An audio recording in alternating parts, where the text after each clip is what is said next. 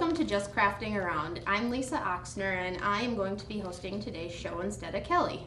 What we're going to be doing today is glass etching on some glass Pyrex pans.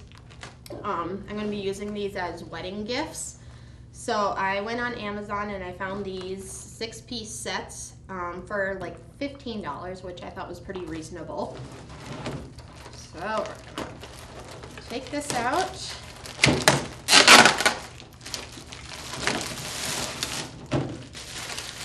This is one of my favorite things to use as far as baking and for storage. You can see what's in them and they clean up nice.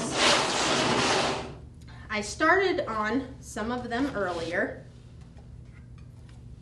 We're going to take this small one right here and we're going to put this M monogram on it. Now I'm doing two different sets, so I'll show you how I got this M on here and then we'll continue on from there. Except that the next one's going to be a G, so.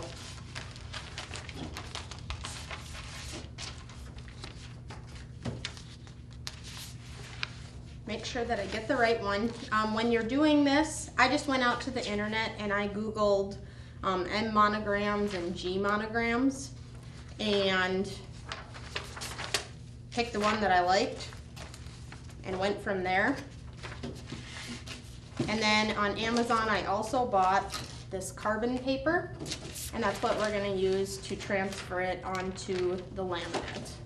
I guess I should go through my list of what you need. I just got some peel and stick laminate and this is what we're going to use to trace the letter on and then apply it to the dish so that we don't get our etching cream everywhere. You need some etching cream, a brush, a pen, a marker, and then an X-Acto knife. So, I am going to apply the letter on the back of the dish so that when they bake or put food in it or whatever, it doesn't touch the letter inside. So I'm going to put it on the back. So in order to put it on the back, when you print it the correct way, and then it's going to transfer on here and it's going to be backwards. So we just take our laminate. I cut the pieces out before. We're going to put our carbon paper on there and then line up our letter. It doesn't have to be perfect. You can position it on the Pyrex dish when you're ready to actually apply it. So I'm just going to hold it on there with a paper clip to just kind of try and keep it in place. I'm just going to take a ballpoint pen and I'm going to trace the black areas.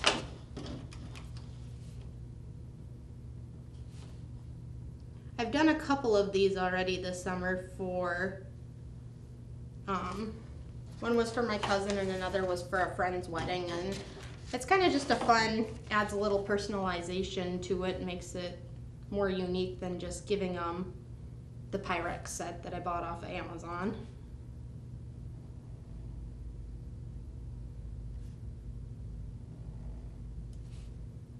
So just go around.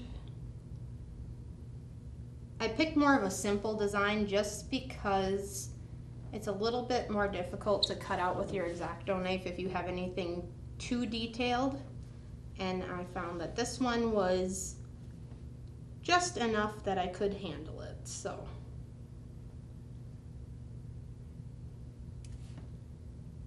trace around the G here. You could also use, like if you have a Cricut or one of the silhouette machines, it would probably work pretty good for this. This isn't something that I do on a regular basis, so I'm not going to invest the money in one of them. If it's something that you were doing, it would probably be worth it. Okay, almost got this traced. We'll cross our fingers and hope that it worked. Okay, so I transferred my G on there. So then what I do, just for good measure, I trace around it with my pen so that it kind of makes an indentation on the other side here. So we just trace back around it real quick. That carbon paper worked really good. The first couple times that I did it, I just took a pencil and colored on the back of this, and then put it on there, and it transferred that way as well. But that's a little less time consuming to do it this way than to take a pencil and shade the whole back in.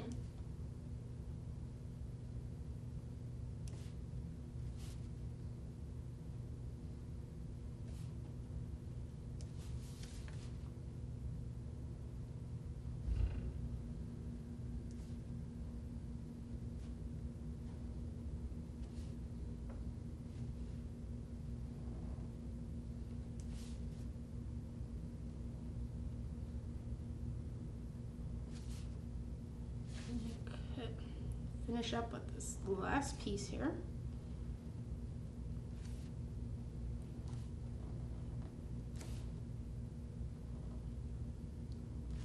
Okay, so now I kind of made an indentation on the plasticky side, and I'm just going to trace on that with a permanent marker so that when I put it on the pan I can see it to cut it out easily. Couple extra steps, but it makes for a more professional looking piece when you're done.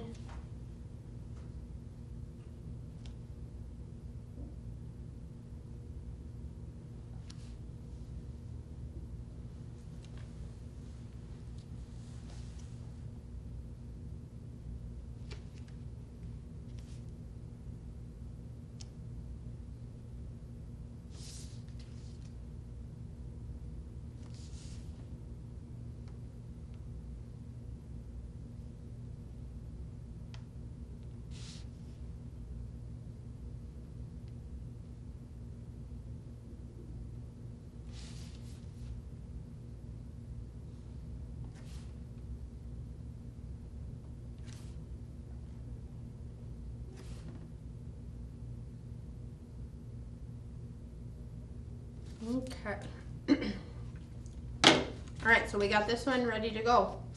We used the carbon paper to transfer it onto here, traced around it so that it indented this side, and then used a permanent marker. Blazing fast broadband internet from Valley is now available and better than ever. Let us help you decide which speed is best for you. The 50 meg speed would be sufficient for 1 to 4 devices, mainly emailing and surfing the web. Our 100 meg speed works great for 5 to 8 devices and multiple users streaming and downloading video.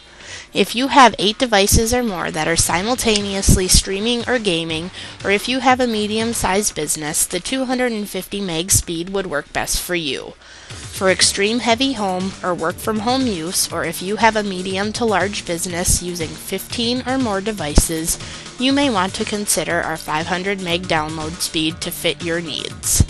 And if you're a home or business that needs it all, we have our 1000 meg 1 gig broadband internet speed.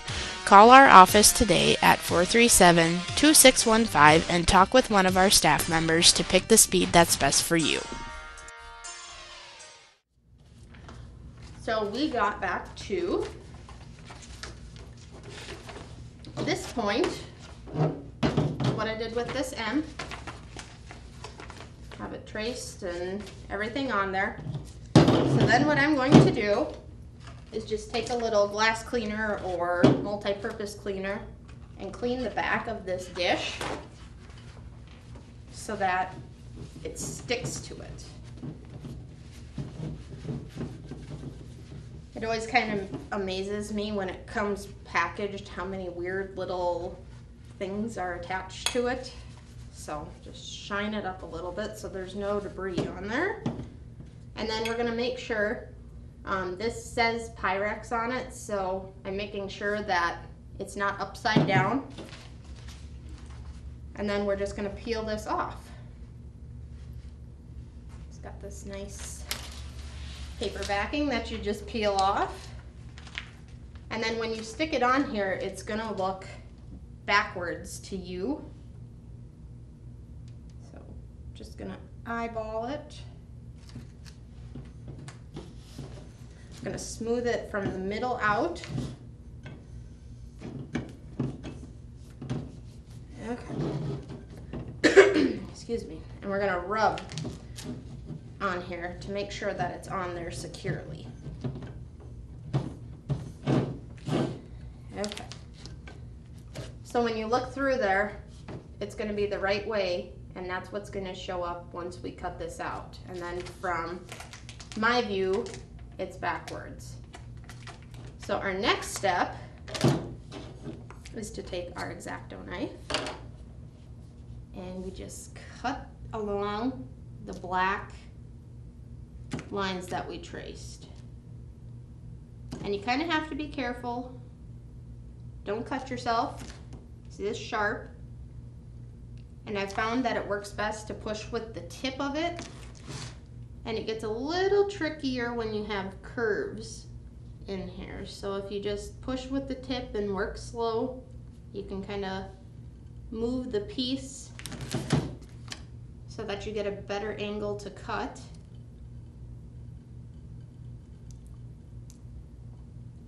Just gonna keep following the black lines until we get it all cut.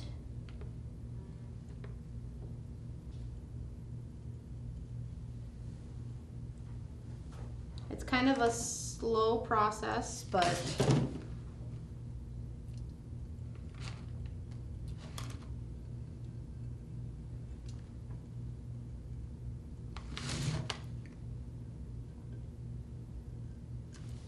and you have to press really firmly where it has the brand name on it, because of course that's raised on the back, and we don't want this to come unstuck because then our glass edge is going to seep through.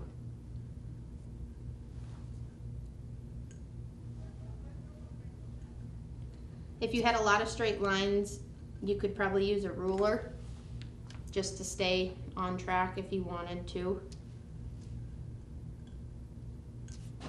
I'm just following the lines the best that I can.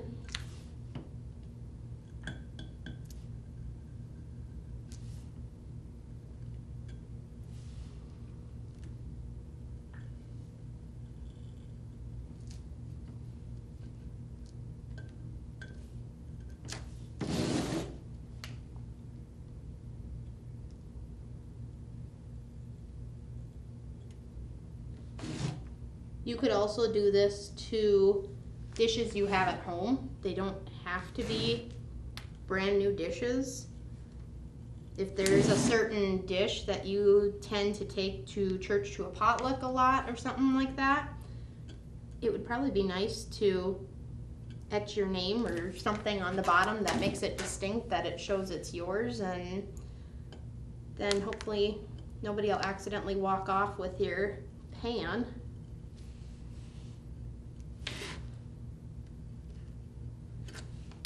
Like I said, these curves can be kind of tricky.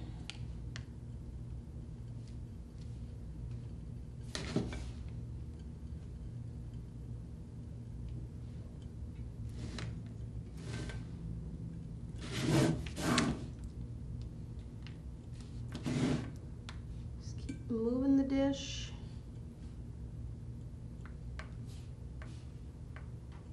Okay. Now we have it all cut, and what we're gonna do is peel out the parts where we traced. We want to peel this out so that the glass is exposed. You just take your X-Acto knife and get it right under the corner. You got to be kind of careful. You might have to recut in a few of the places, like right here, around the curves, especially if you got a letter with curves in it.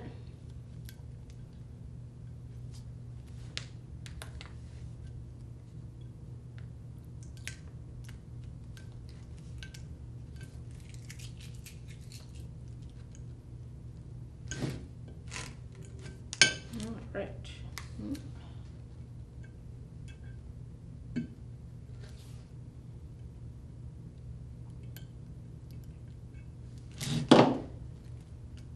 Okay. So we're just gonna push real hard on there, make that those make sure that the edges are sealed down. And if there's any little stragglers from cutting and ripping those pieces off, just kind of take your X-Acto knife and cut them off the best that you can so that they don't get in there. Like I said, we want this to look as professional as possible. I'm just going to take this paper towel and wipe in there. We don't want fingerprints.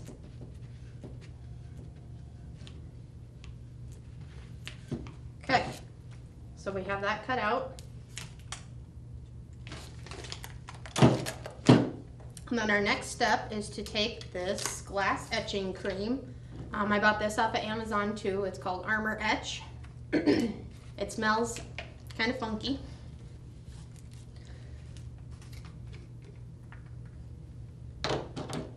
And then what we're gonna do, you just wanna apply this really thick and liberally on the places where the glass is exposed. So I just kind of dump it on there.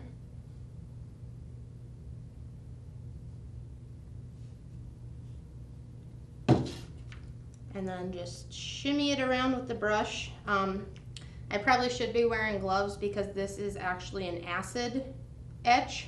So you want to be very careful not to get it on your skin.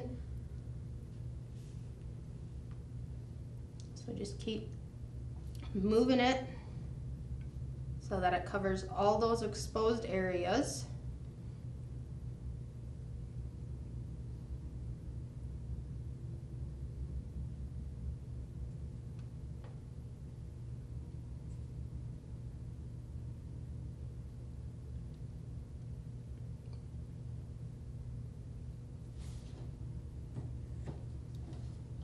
Okay,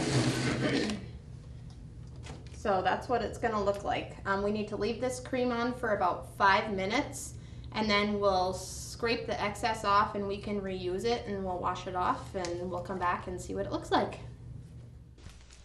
Get 3 months free access on all lines plus a new 4G smartphone for only $4.99 a month. 2 great offers with Valley Cellular. Call Valley today at 437-2615 to take advantage of this great deal.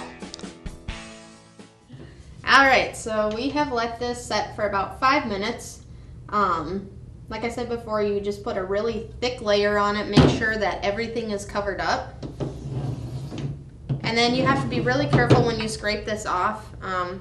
My plastic sticky piece doesn't cover everything, so I just need to be careful when I scoop this off, because if it gets on the other glass part, it'll start etching that as well. Obviously you can reuse this, so if you just scoop it off the best you can, and if you don't want to reuse it, you don't have to, but this was actually probably the most expensive thing for this project. I think this bottle cost about $20, but there's still at least half of it in there, and I've done 2 complete sets already, so actually 3 when you count this one.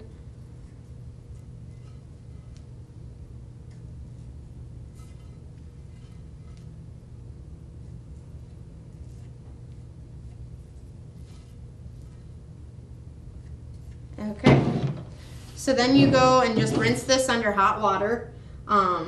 You can actually let it dry and see if you got everything where you wanted it to, and if not, you can put the etch back on. So I have rinsed this one off.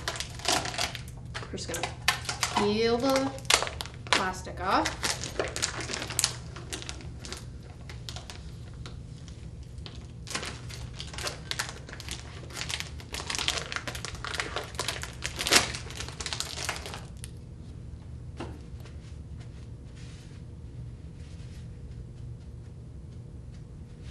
Okay. So, when all is said and done, this is what you have.